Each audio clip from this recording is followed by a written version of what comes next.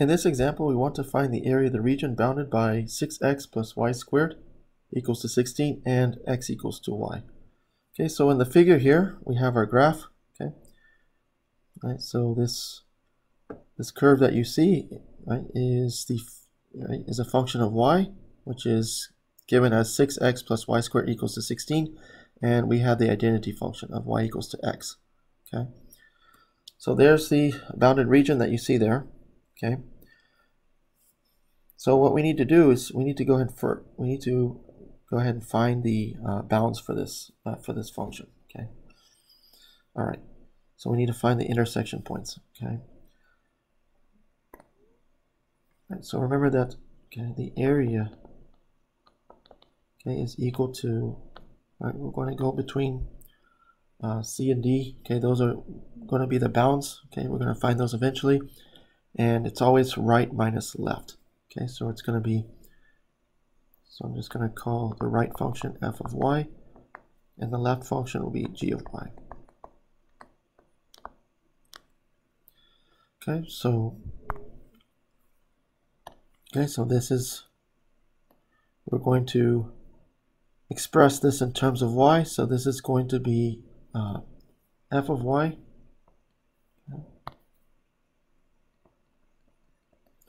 And up here, this is going to be g of y.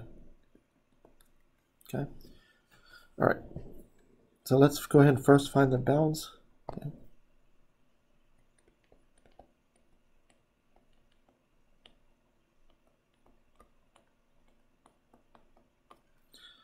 Okay, so we do that by, we can take, since x is equal to y, then we can replace the x with the y.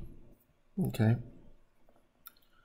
All right, so we can take, we can replace this x here, okay, with y, and that will give us 6y plus y squared equals to 16. Okay. And then from here we can set this equal to 0, so we have y squared plus 6y minus 16 equals to 0. Okay, and so this is going to, we can go ahead and factor this. This is going to be y minus, y minus 2 times y plus 8 equals to 0. So that's going to give us y equals to 2 or y equals to negative 8. Okay. Okay, so that means right here at this point, this is going to be, since this is on the graph of y equals x, that means this is minus 8, negative 8. And up here, that is x equals 2 and y equals to 2. Okay. Okay, so our represented piece, okay. So let me draw it in there. So this is, right, this is acting as a represented piece. So that is going between, okay, negative 8 and 2, okay, in terms of y. Okay, so this is horizontal, right? So our integral must be in terms of y. Okay. Okay, so this is, again, so here's our, right, this is our bounded region. Okay. All right. Okay, so let's go ahead and set up our integral. Okay, so we have the integral going from minus 8 to positive 2. Okay, so we have the right function. Okay, so so we have 6x plus y squared equals to 16. Okay, so we need to express that as a function of y. So we do that by solving for x.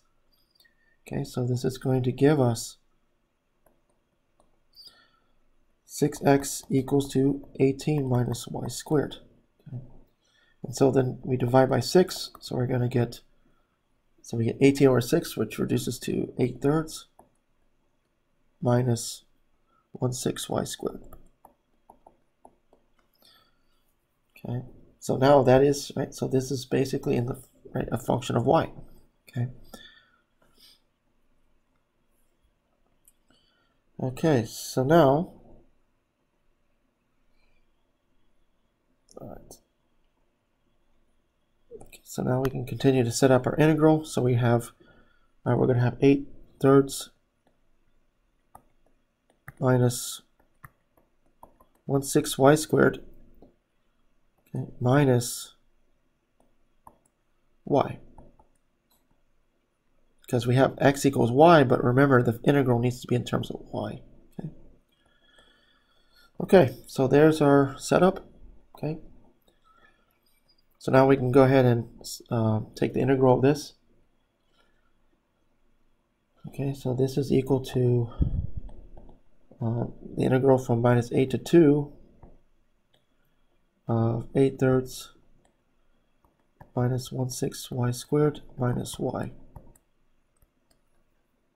dy.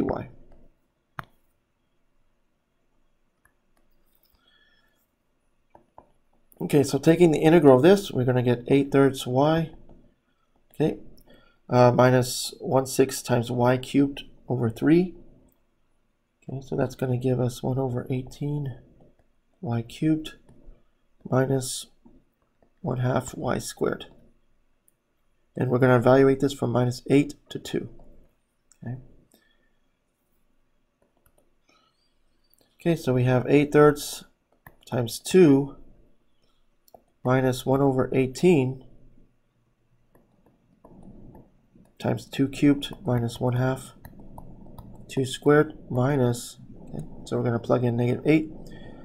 So we have minus 8/3 times -8 minus, so that's going to become plus now, 1/18. Actually, okay, so this is positive. This is, I haven't distributed the negative yet, so that's going to be minus, okay, and then we have minus 1/2. Okay, so going back here, sorry, so we have minus 1/18 times -8 cubed, okay, and then we have minus 1/2 -8 squared. All right, now we can go ahead and distribute the negative. So this is going to give us 16/3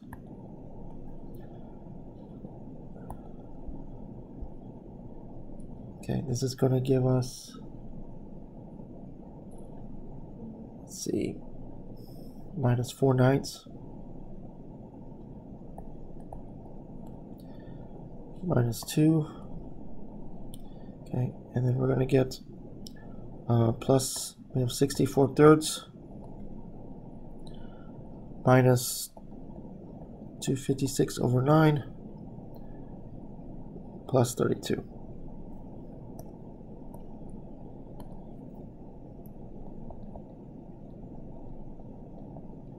Okay, so that's going to give us 250/9.